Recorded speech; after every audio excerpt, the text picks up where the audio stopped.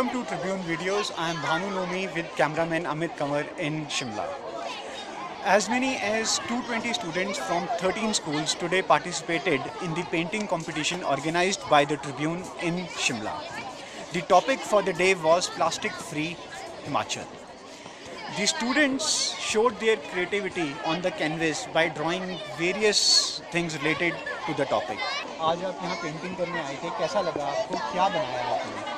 मुझे यहाँ पे आके बहुत अच्छा लगा और सारे बच्चे बहुत अच्छा बना रहे थे। इस टॉपिक से क्या सीखते हैं आप?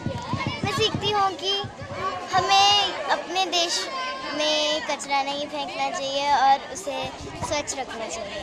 And so how do you feel, coming here for competition?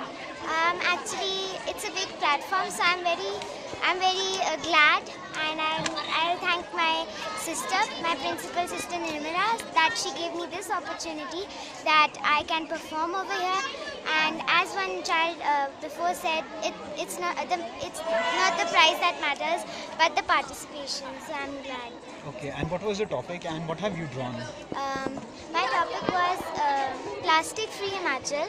I draw two sides before Himachal without plastic and after Himachal after using plastic. We have with us the judges for today's competition, Mr. Nandal and Mr. Bahadur Singh. So, क्या लगता है आपको इस तरह के competition से क्या benefit होता है बच्चों को?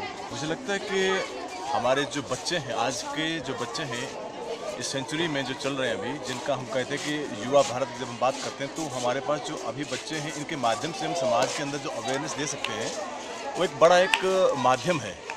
और ऐसे बच्चे जो आने वाले समय में देश को लीड करेंगे, उस तरह के बच्चों के माध्यम से जब ये चीज़ समाज में जाती है तो वो अवेयरनेस का एक बड़ा अच्छा एक जरिया है, जो मुझे लगता है कि ट्रिब्यून की एक बड़ी अच्छी पहल है जिन्होंने इस कार्यक्रम का ऑर्गेनाइज किया। और शिमला के काफ़ी तादाद में बच्चे आए हैं।